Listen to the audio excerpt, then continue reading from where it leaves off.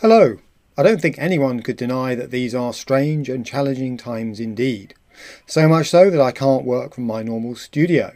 So, for the next few videos, I hope you'll forgive me not appearing all the way through. That may be a bonus, as much as a drawback, but you'll get my audio and you'll get my normal slides, plus a contact point where you can raise any questions.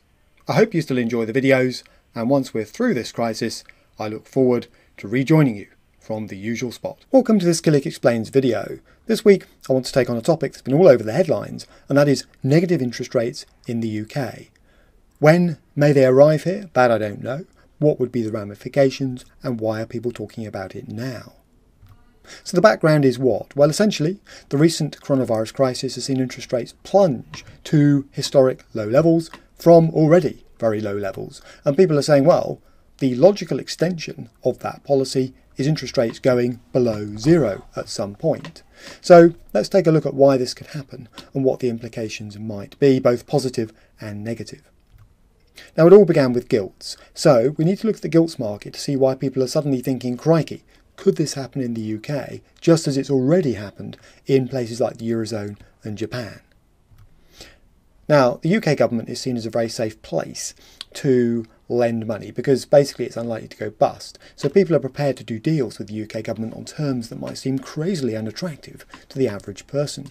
And the normal borrowing mechanism is called a gilt. It's an IOU issued by the government. So investors buy these things, they expect some sort of return in a normal market, and then the government buys them back at a fixed maturity or redemption date. And typically these carry a positive coupon interest rate, but also an overall yield. And that sets the benchmark for other types of borrowing. So people look at a typical, say, 10-year government IOU gilt and say, well, there is the risk-free rate. And what do they mean by that? Well, the government's unlikely to go bust. So the rate at which we're prepared to lend money to UK government is likely to be one of the lowest, if not the lowest, across the market, given the risk we're taking on.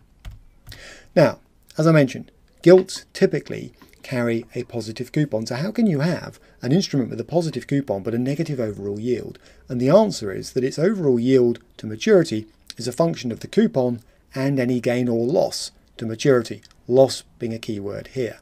And if a bond is sold above its par value, even with a positive coupon, a negative yield becomes possible. Now, a very simplified example will illustrate why, and then we'll talk about the central bank rate going negative if that should happen. So if you take a 3-year gilt, I've made up the life of the gilt, so it's issued now, the government will buy it back in 3 years. The coupon is 2%, so that's positive. And that, remember, is fixed in relation to £100 nominal value. But at auction, the price paid is £109 per 100. So people have competed to buy this thing. They've piled in, driven the price up to £109 per £100 nominal value. And remember, the £100 nominal value is like a quantity. It's like fixing a price for a kilo of carrots, if you want to see it that way. So the price is above nominal value, but this thing will be bought back or redeemed at nominal value, and that's important. So the overall yield to maturity on an incredibly simplified basis is a function of the £2 annual coupon, that's positive, and the £3 per year, crudely speaking, the holder will lose between now and maturity, the difference between 109 and 100. Mash those together very simply, and you get a yield to maturity of negative around 1%, 0.91%, if we ignore discounting, which I will for this example. So that's how it happens. You get gilts, IOUs that may carry a positive coupon, but issued at a price that creates a negative yield. Now, why do investors buy them? Because you might think, well, this is crazy. Why is someone essentially paying the government to borrow money from them? Well, the answer is government IOUs are seen as a very safe haven. The government is a safe place to lend money, as I mentioned before.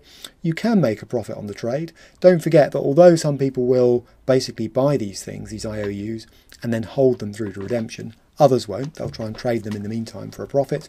And some institutions have very little choice in terms of their asset allocation and their need to hedge out other exposures. So that's got the Bank of England, amongst others, thinking, well, the natural extension would be a central bank rate of interest that's negative. Now, why is that causing so much debate, given that they've cut rates when they've been positive? What's the stigma, if you want to see it that way, with negative rates? Well, first of all, fans of negative rates say, well, it's just an extension of the policy of cutting the central bank rate in order to stimulate demand, make life easier for borrowers and so on. And it would push other related rates negative. So if you drag the central bank rate down, you drag down rates that are linked or connected to it, variable rates elsewhere. And as I say, fans would say this is just a logical extension of a policy that seeks to create a bit more inflation, because inflation is below target at the moment, and also stimulate demand, move people out of savings. So what's the big but that comes with this argument? Well, there are several. One, critics say it will weaken sterling, and sterling is already on the floor. It can't take much more of a pummeling. The signal that will send out internationally about the state of the UK economy isn't worth the risk.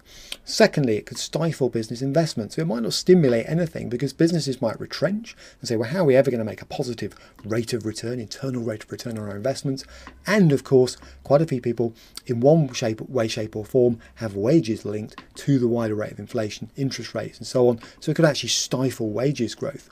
And those two things could create both a crisis of confidence and, what's more, moral hazard. Now, what I mean by moral hazard is that savers, in a bid to find somewhere to put their money, might, rather than spending it, as perhaps the government would hope, rather than creating demand again, if you like, people might simply seek out high yield but high risk investments instead. So it could backfire in that sense. It's going to make life difficult for people who actually do need to earn a return on their invested capital. And that's the dilemma faced by the bank right now. Do we go as far as a negative central bank rate, take the risks I've mentioned on the chin and hope they don't all materialise, or do we stop short of that because of the psychological and actual damage it could do? Questions on what's a big topic? To editor@killick.com, please. And to watch related videos, it's killick.com/learn.